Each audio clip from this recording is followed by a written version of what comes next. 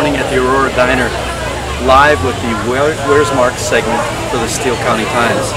And today is Saturday, and there's just 2 days left of this fair, this great fair that's going on, the biggest fair in the state of Minnesota. And I kind of wanted to let you guys know what was going on today. It's going to be a beautiful day. Bring your sunblock and come out and have a good time. Bring your Pepto-Bismol, because I'll tell you what, I've eaten at that food court. It is absolutely incredible. The food court is actually the whole fair. But this morning, I want to make you aware of a place called the Aurora Diner. It's right here on the northern part of the fairgrounds, and they make the most delicious breakfast that you could ever hope to find. And it's for a good cause. They call in all these volunteers, and volunteers get paid for their churches, for their scholarship funds, for their missions work. And these people come in and donate their time during the fair, and this place is popping early in the morning. Long before the fair opens, all the farmers come in for breakfast here, and it's a great place to come for some food. It's called the Aurora Diner, just a little diner on the northern side of the fairgrounds, but I'll tell you what, if you want some good food where you can sit down and enjoy it, come here to the Aurora Diner.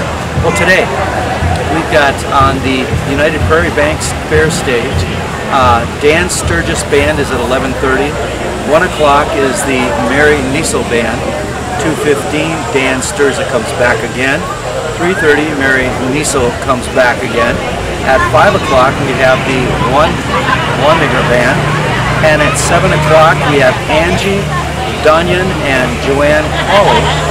Then at 8:30, it finishes up tonight with the Stormy River Band.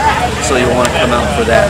Hopefully the Stormy River Band, or the Snowy River Band, Stormy, I need my glasses. It's the Snowy River Band. And well, I know we don't like to use that S word here in Minnesota too soon, because we know it's coming. But let's enjoy this last part of summer. On the KRFO and KAT Country stage, we have the seed spitting contest at 1:20. At 2 o'clock, we have Stanley Kozlowski Band. At 4 o'clock, there's Marion's Concertina Band. 5:05, nail driving contest. You can't use a nail gun. And then at 5:45, we have American Pie, and at 7:30 we have the Adam Wayne Band. So again, great things going on at the country stage.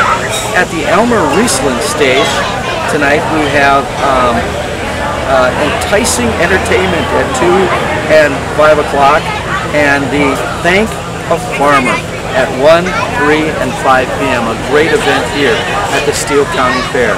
Thank a Farmer. And the Elmer Riesling stage. At the Village of Yesteryear stage today, we have the EUMC Choir at 1 o'clock.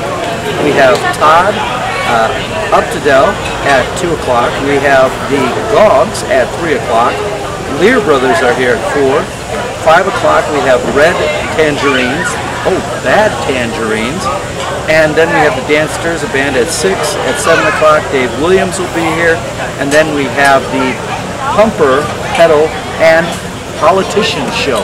So we want you to come out for the Village of Yesteryear stage. Tonight, at the Beer Garden, you're coming in to drink a few beers and listen to some good music. You'll want to come in today at 3 p.m. because Lead Penny's going to be here later on this afternoon. And then tonight, always a crowd favorite, Jacqueline Rose is going to be here. She brings down the house, and you're not going to miss that at the Beer Garden stage.